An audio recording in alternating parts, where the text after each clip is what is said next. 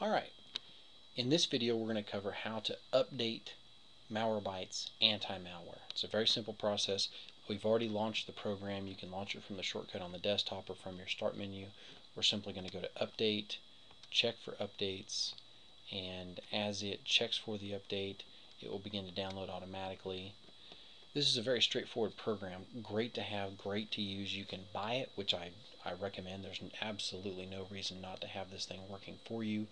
You'll find a link on your screen that will enable you to purchase it quickly. Great program.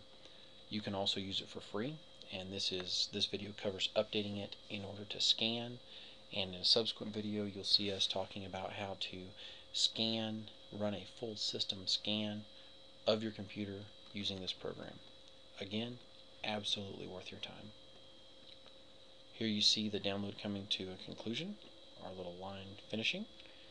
It's going to run the update process, which will take just a few moments to update the program to the latest version. We have successfully upgraded from this database version to this one.